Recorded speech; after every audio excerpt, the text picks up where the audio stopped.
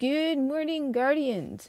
This Jobby Gamer here, and wow, it's already Friday. It amazes me how fast the time flies. One moment it's Monday, the next moment it's Friday. I've noticed having deadlines tends to make time fly even faster, and wow, because I have deadlines every week. One moment it's Monday, the next it's Friday. In addition, it's already September. When did it become September?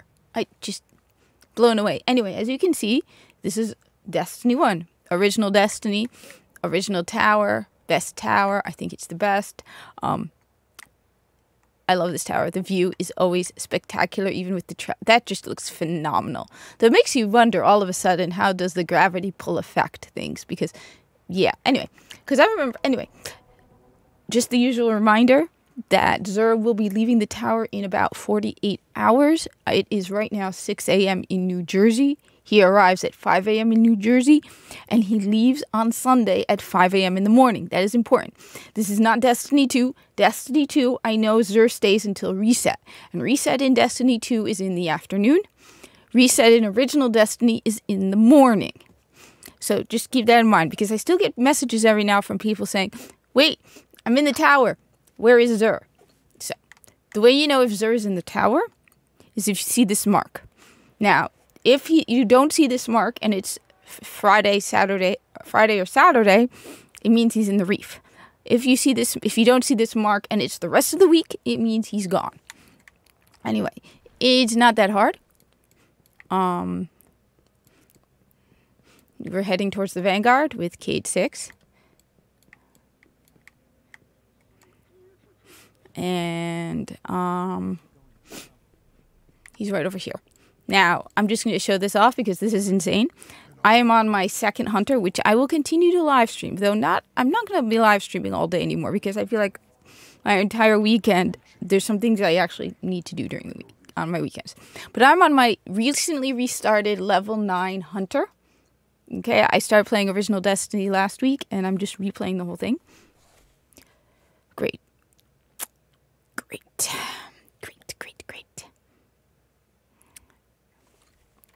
Give it a second. I'm on my level 9 hunter, which what's awesome about it is, okay, so we are heading towards the Vanguard. I'm on my level 9 hunter, which I restarted this weekend, and what's really cool about my level 9 hunter is there's a little secret. So first off, let me just show you what Xur is carrying, and then I will tell you more about my level 9 hunter, because it's pretty cool. So Xur is carrying, he's over here by the Vanguard, as we said, and he's got, alright, let's start with the guns. He's got Suros Regime and Basilisk's Glory. Now, I can't use my Suros Regime. Seriously? Suros Regime and Basilisk's Glory. Basilisk's Glory is my favorite ornament for Suros Regime. Just, I mean, come on. Look at that. That is awesome. That is ridiculously awesome. I'm a huge fan of Suros Regime. So, the bottom half of each magazine deals bonus damage and has a chance to return health on kill. What I love about Suros Regime, it is an auto rifle, but it has a decent impact. I love the feel of Suros Regime. For a very, very long time, I used Suros Regime because of that. And then I discovered, which I don't have it with me, Chaos Dogma, I think it's called. It's one of the raid weapons from Wrath of the Machine. So I stopped using Suros Regime because while the health perk is nice, like I was using this doing Challenge of the Elders, and when I switched, all of a sudden it was harder because I wasn't getting health on kills.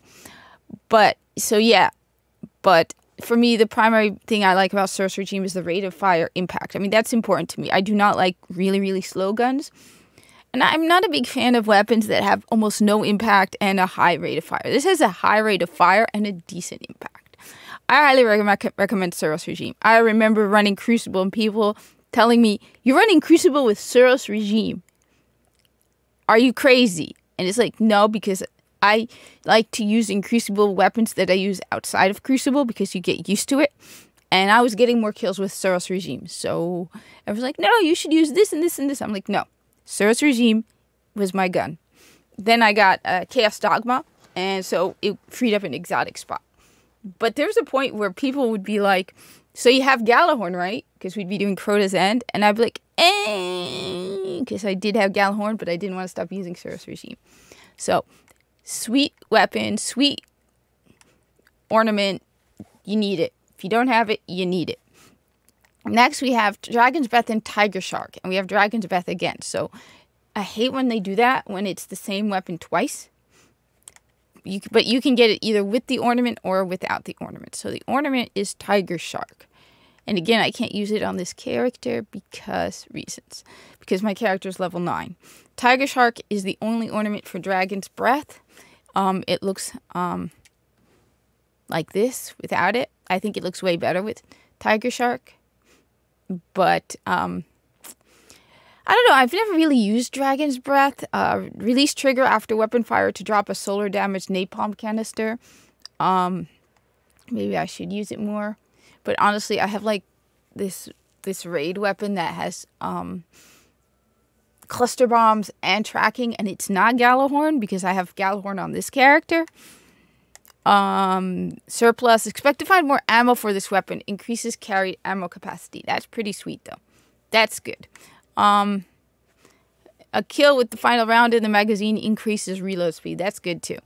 Though I'll admit, I love in Destiny 2 the evade that reloads. So I think there's also a exotic for warlocks that when you pick up ammo, it automatically reloads your weapon. That's nice.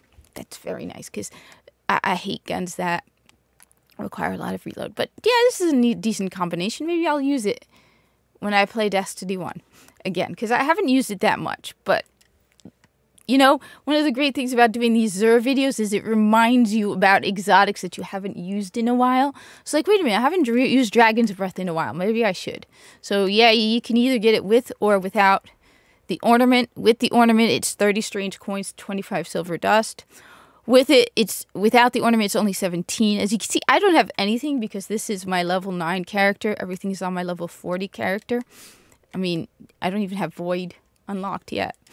Okay, now let's look at the gear. So you've got the Crest of Alpha Lupi. Supers generate an extra orb, revive, and be revived faster. So, unless you're with a fire team, this is useless. Let me know, Titans, how you feel about this. Because honestly, I'm just meh about it. I mean, revive and be revived faster. Supers generate an extra orb. Orbs are useless unless you're in a fire team. It's not like Destiny 2. So, let me know, Titans. Complain away, Titans. Number 2, for the hunter, you have the Acleophage symbiote. Golden Gun gains an additional shot. This seems like it would be great for Crucible. So, your Golden Gun would have 4 shots. So, you can have 4 chances to one-shot someone because Golden Gun will basically one-shot people. So this seems more like, or you're going after, you have a whole bunch of yellow bar enemies. And yeah, this isn't that bad. I'm more of a Celestial Nighthawk person because I use Celestial Nighthawk against bosses. But this I could see having an advantage. Also, it's not too bulky. It passes the Corpus Helmet test. As I've said, the Corpus Helmet test is if your helmet is bulkier than a Corpus Helmet, then it's too bulky. Corpus Helmet is the edge of bulkiness, though in actuality, it probably should be bulkier than it is, because when you put a non-helmeted Corpus next to a helmeted one, you can tell it just doesn't work. But Corpus Helmet is the max, and this is okay. It looks okay. I mean, no, this seems like a decent one. It looks a little creepy. But yeah, this one, thumbs up for me. Then we've got for the Warlock, the Apotheosis Veil, which I know means become God. Like God with the lower G. Immediate health, melee, and grenade regeneration on activating your super. Yeah, I can see why it's called Apotheosis. So your health, your melee, and your grenade all regenerate on activating your super. I like that. Let me know, Warlocks. I like it, though. It's not too bulky. It looks pretty cool. I mean, I love that. It looks pretty cool. It's not too bulky. It looks like it could actually work. You know, I like it. This one I like. This one I absolutely 100% like. So, I fully support it. And then you have the usual other curios, which I picked one of these up and during my live stream last week, playing original Destiny, and it was underwhelming. Slight increases on stats, but a very underwhelming Sparrow. Anyway, I was going to show one other thing off. So my hunter, as you can see, is level 9, light 44. And my level 9 hunter can be equipped with a 400 light iron Gjallarhorn. I've mentioned this before. Now you can see it for yourselves. Check it out. My iron Gjallarhorn is on my level 9 hunter. How? So as you can see, there is no level limit for this. So look at, like, for example, Suros Regime. Suros Regime requires level 40. Not all weapons require level 40. There are some exotics that actually require a lower level, but most of them require level 40. However, my Iron Gjallarhorn does not have a level limit. This is because it was the pre-order bonus from Rise of Iron. Now, I did a dumb mistake on my PlayStation account. I dismantled my Iron Gjallarhorn, and then I reclaimed it. Now, if you do not do that, there's no level limit. On the other hand, if you reclaim Iron Gjallarhorn, see right over here, requires level 40. So the initial Iron Gjallarhorn you get when you buy Rise of Iron has no level limit. However, if you dismantle it and you reclaim it from the kiosk, because every time you get an exotic weapon, it immediately unlocks the blueprint for you. So once you get it, that's it. You have it permanently. You dismantle it, you could come back and you can pick it up again. You have the blueprint. So once you get Iron Gjallarhorn, the blueprint for Iron Gjallarhorn is unlocked for you. However, if you dismantle it, you lose that lack of a level lock. So as you can see, my level 9 hunter has a level 400, a light 400. Now, it has some disadvantages because there is a light kind of level locking with your light level. So certain levels you are expected to not be above a certain light level. So oftentimes when I go to the Cryptarch with this character to decrypt engrams, the engrams I get, I can't immediately use. The gear I get, I can't use. This is because my light level is so high at level 9. And when you decrypt an engram, it's based on your light level. However, there is a lock, like I said. And certain light levels are locked. You can't get gear for certain light levels at certain levels. But because I'm breaking the system, I mean, when you saw it, I went from like light 44 to light, when I light 90, I went from light, this is a weapon I can use. I went from 44 to 90. So when I decrypt stuff, you can see right over here. Requires level 12. Requires level 12 because it's light 87. So they expect you to be at level 12 when you're at light 87. So that's the problem. 86 requires level 12. So that's why that's the disadvantage. So sometimes what I'll do is I will equip a different heavy when I go to decrypt with the Cryptarch, because at one point everything was unusable. I had to wait, so it was like I wasn't going up. See, like, requires level 12. But on the other hand, there's nothing cooler than I picked this up from my vault at level 2. I could have picked it up even sooner, but I was doing a live stream, so I wanted to show how it could be done. And there was another trick I wanted to show them with heavy weapons. But you can, if you have Iron Gjallarhorn light level 400, you could pick it up level 1 the moment you get to the tower. So, yeah. Anyway, the other thing, just random thought, is I read a book a while back called The Day After Tomorrow, which dealt with the moon getting closer to the Earth.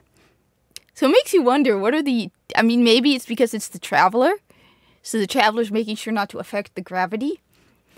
But you have the two of them so close together that it would definitely be affecting the tides and volcanic activity and all of that if it were, just thinking about the book where it was like volcanoes and storms kind of messed things up. So it makes you wonder. Anyway, thank you for watching. Like, comment, subscribe. I will probably be playing Original Destiny tomorrow and Final Fantasy XIV on Sunday. I'll see. but not all day because, well, I've been spending way too much time and there's a lot of other things I need to do. But let me know down in the comments. As I said, I also want to start raid teams for Original Destiny. I'll probably be live streaming tonight as well. But I'll see. Peace. See you in the tower.